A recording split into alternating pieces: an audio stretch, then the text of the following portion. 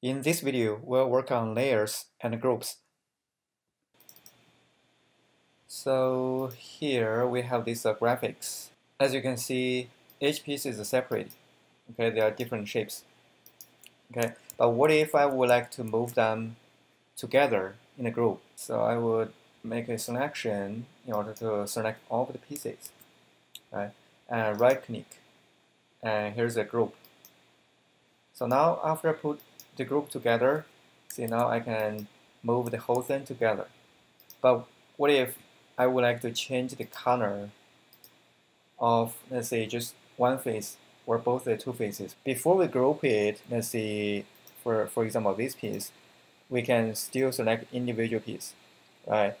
For example, this one, we can still select individual piece and go to the color panel, and then by switch a color, we can update the color here.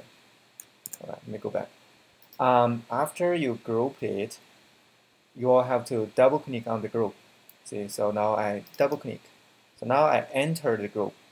Okay, so I was in the layer 1 and now I'm in the group. And all the other pieces have been turned in gray color and I'm not able to select those because right now I'm in this group.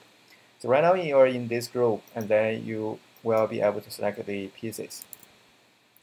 Okay, and then we can select this one and then see if I would like to change it to blue color. Here's a darker blue color. Okay, and same thing here.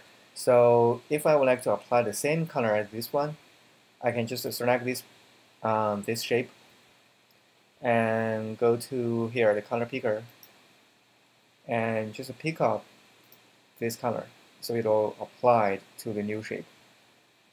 Okay, when you're done, use the selection tool, double click on a empty area to exit the group.